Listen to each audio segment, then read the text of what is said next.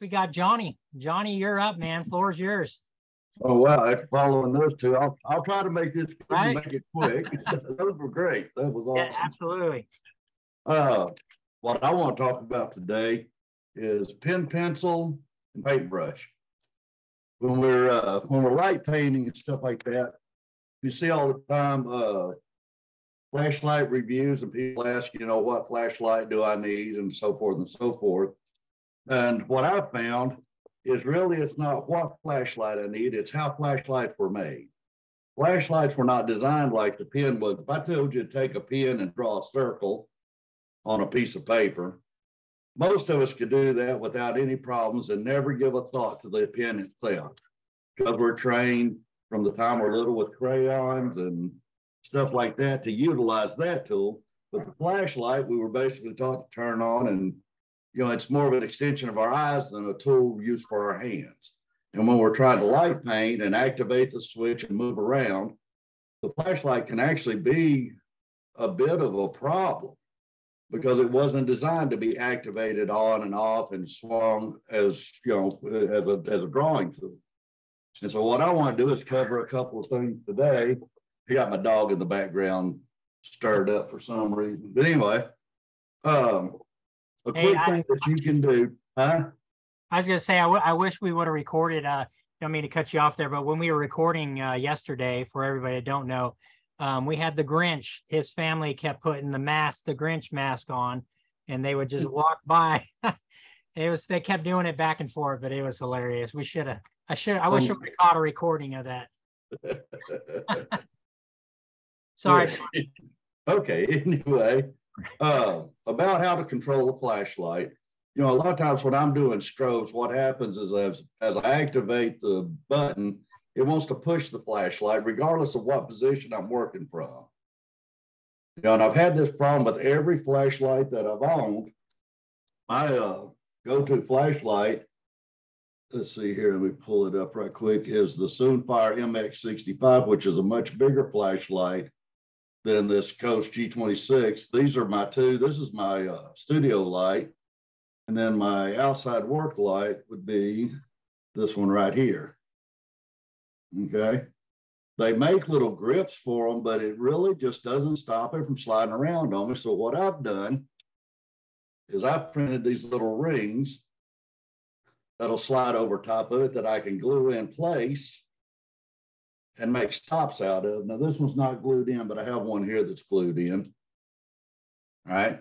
And what that stop does, it allows it so I don't have to worry about the grip and sliding because the pressure between my finger and the stop.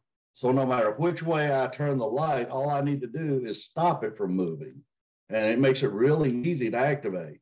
So like if I wanted to do pop strobes manual, no problem because the light itself's not going to move. Now, my rings are 3D prints, but something you can do to make your own is use a rubber band. Take a rubber band, cut it. Oops. Take your flashlight, line it up on it, and start rolling it around like so. And then you take some electrical tape, let's see, place it over top of it. And the nice thing about electrical tape is it stretches and will mold itself around. So about that quick, you've got a stop very similar to mine, just with a rubber band and a piece of tape. And now the flashlight don't want to move around on you, no matter which hand style you're using, because you get limited. Like I said, if you're doing strobes, this little G26 is great for doing manual strobes. But that's one little trick that you can use. You can build up more rubber bands on it if you want to. You can just use the basic rubber band and twist it around it. It's not as pretty looking, but it does something very similar. Okay. Now, if you don't have any problem with grip, my hands are old and beat up. Now, I've mentioned this before in other episodes. I've talked about friction tape. Sometimes you don't need a stop. All you need is some friction. This is the electrical tape.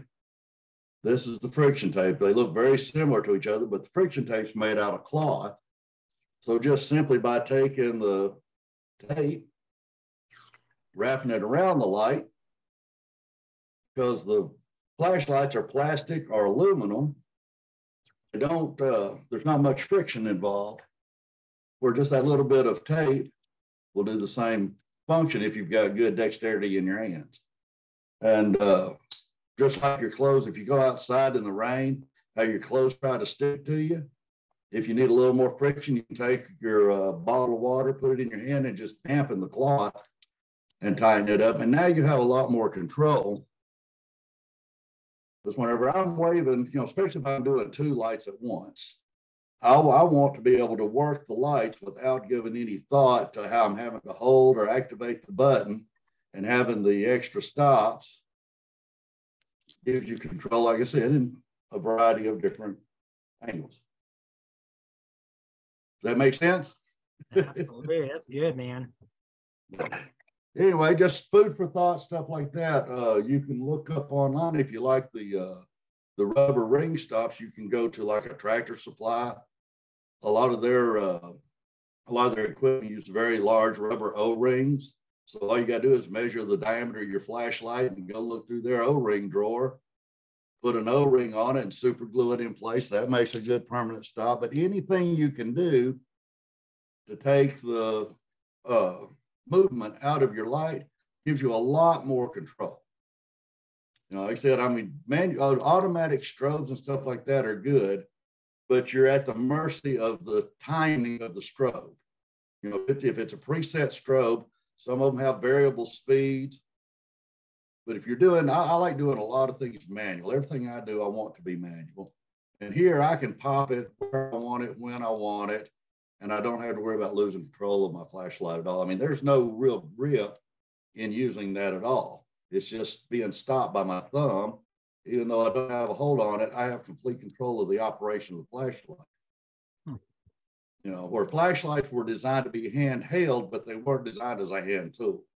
I mean, I've heard and told my son many times, hold that light still, because I'd let him have it.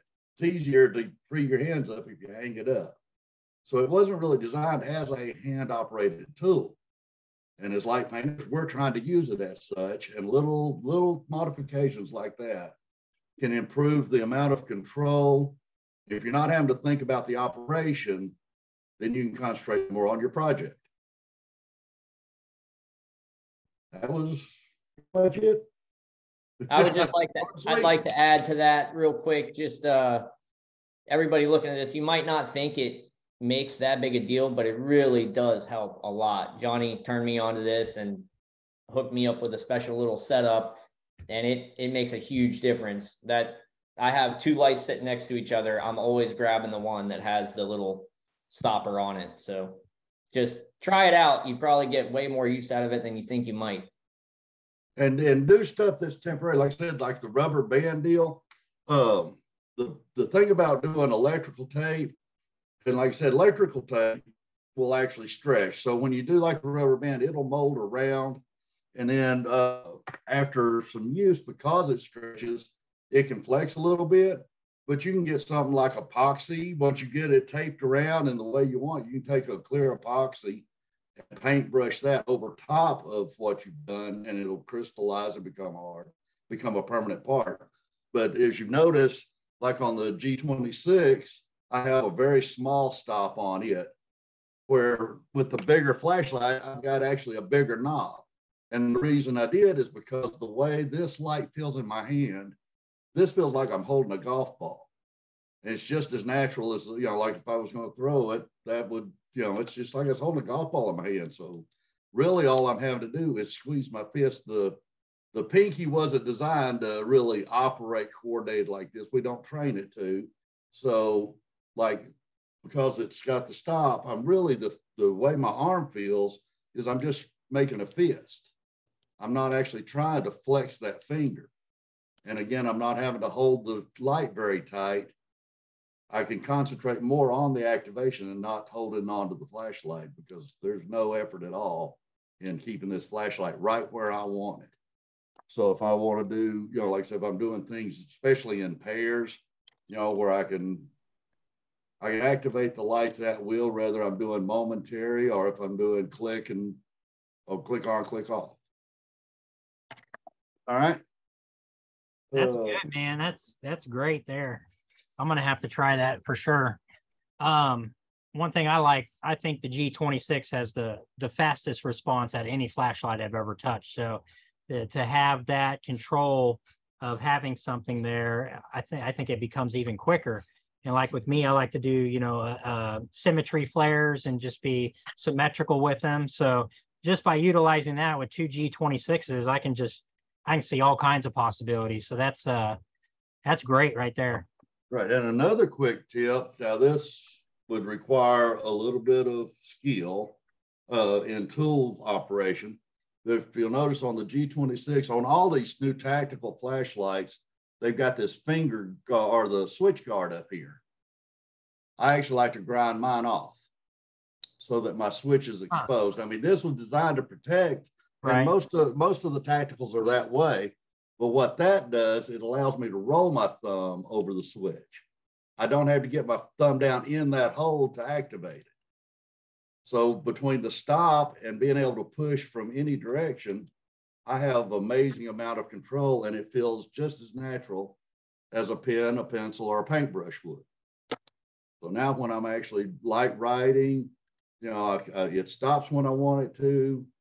You know, a lot of times what I'd had a problem with a lot of my flashlights was, like I said, them walking. So when I started, I had this much leverage to control the light, but by the time I was done, I had the head of the light wobbling around and I had to reposition, you know. So anymore, when I look for a flashlight, I don't have to do a lot of searching. I want it to do two things. Number one, it has to fit in the universal connector comfortably. And I want to be able to turn it on and turn it off with a single switch. If it'll meet those two criteria with some minor modification, I can make it fit my hand comfortably. That's just trial and error. Some people, a little extra grip's all they need. Some may want a contour. You can take the tape, start it out doing single rolls, and then one spot, build it up a little bit and then fall off. So it's all stuff you can do just at home, you know, without the 3D printer. I like the 3D printer because I've kind of got addicted to it. But before that, I had to do a lot of it with just homemade stuff. And there's stuff around the house you can think of, like I said, tape. Tape does all kinds of mirrors. Tape and epoxy. Anyway, that's what I've got for today. And that's great stuff. Does anybody have any questions for Johnny or want to ask him anything about that? All right. Hold on. All right. Johnny likes to drop little Easter eggs.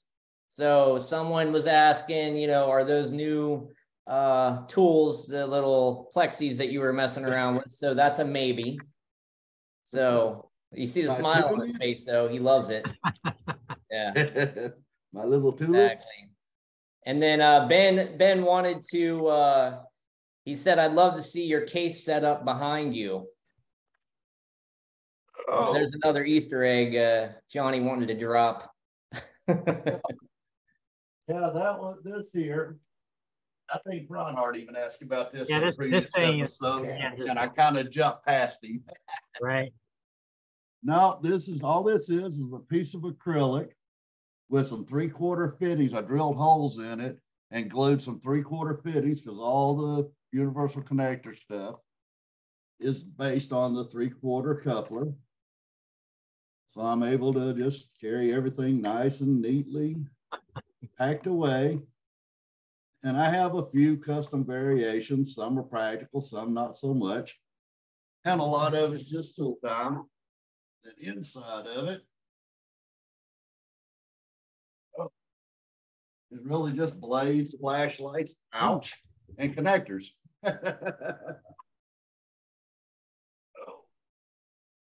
And I'm just saying, just let me go on record here, that none of this is necessarily happening, but this is all Johnny's crazy stuff, just so everybody knows. Right. Yeah. I mean, I've been doing this crazy stuff long before I got associated with, with Paige.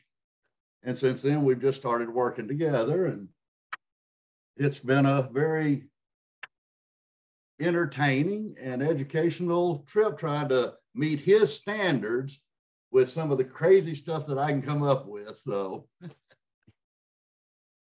well, good stuff, John, man. Thank you again for sharing that with us. That was great.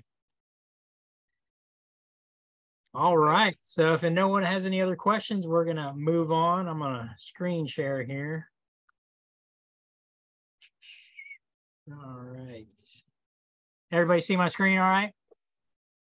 Actually, before I screen share, let me tell you this. So remember we did the banner contest in the Light Painting Brushes group page. Wanted you guys to just the last 30 days just submit your best image, give us a little description about it and everything. And so me, Jason, and Johnny were going through everything last night, just trying to pick an image to use as the banner. And Jason, thanks to him, we actually have 3 winners. So we don't just have one. Those are $50 gift cards to Light Painting Brushes. So thank you, number one, Jason, appreciate that. And we'll share who those winners are. So we've got, move this over, Christina Marie. So there's that one. This is the winner number 1. I'll send you and the others the gift card, and so you guys can get your use at lightpaintingbrushes.com. So thank you, Christina Marie. And next we have Andrew Richardson. So this is really cool. We love the fog and the flare behind the trees and just the symmetry here. So we'll go ahead and get you that gift card too as well. And last but not least, we have Christina Lux. I believe she's in Germany. I'm pretty sure. Yeah, so I don't know if any of you 3 are here with us this evening, but I'll go ahead and get your gift card to you. So thank you so much for participating and sharing your work and giving us a brief description. So thank you. So we'll get a gift card to you soon. Next up we have, I don't know why I stopped screen sharing there. Hold on one second. We've got for shout outs. So let's do some shout outs. This one here, you know what I saw, and I even wrote in the description here, I was watching that Netflix show, the Our Universe. I don't know if any of you have seen that, but there's a part in that documentary where Mars is being blown away. Its atmosphere is just being dissipated and torn apart by the sun because it didn't have the atmosphere. But this, for whatever reason, made me think about that, and I loved it. I'm intrigued by it, so it got my attention, and wanted to shout out this person for this image here. So it's fantastic. Next we have Ryan O'Connell. The stuff he's been doing with the sheet stuff is just awesome, and I love the use of the glitter stick there. Gives that galaxy effect. Really a cool image. As along with the series that he's been doing with this stuff is just so cool. So keep it up, man. Really appreciate you sharing with us. Stephen Knight, this was cool. The symmetry of that glitter stick in the back, man, just pulled me right to it. Great shot. Appreciate you. And then here's that tree, that Dimitri, man. This tree, man, just every time I see it, makes me want to smile, and I'm just like, it's perfect. It's so good, man. It's just the symmetry and everything. I love it, man. Keep doing what you're doing. Keep sharing with us. We appreciate seeing your work. Again, Christina Marie, this whole series, where knowing her for so long and where it's come from, when she started doing this particular type of technique to where it's come now, beautiful. And this color scheme right there, that kind of aurora, I call it an aurora look, but man, it's just so gorgeous. So I wanted to shout you out. This was really cool. I'd like to know more about it. Just I don't know if it's a After Effects Photoshop with the 3D element, but it's super cool with the fiber there. Love that.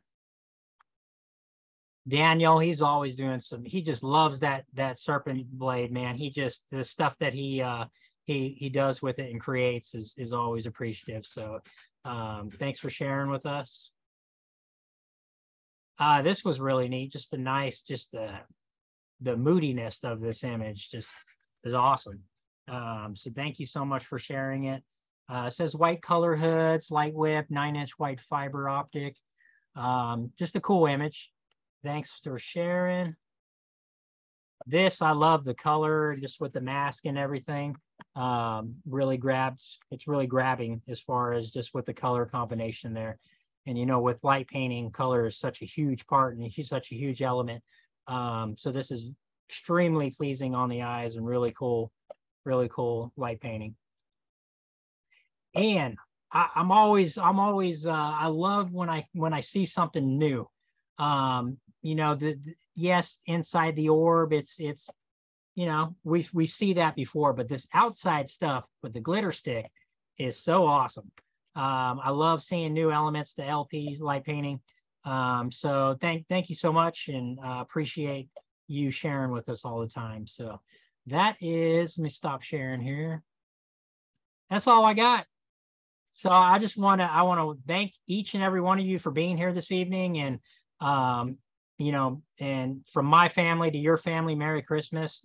I hope you all have a very blessed and happy Christmas and Happy New Year. We'll definitely be back in January for another live. And thank you all so much again for just sharing with us in the group, being a part of the community, and just building the relationships that we do, and all the amazing people that I get to meet and talk with. And so thank you all so much. I really appreciate you. And that's it. Dimitri, thank you again, man. Thank you to our guest, Michelle. Thank you, Johnny, Jason. And to those, the ones that won the banner contest, I'll get your gift card to you as soon as I can.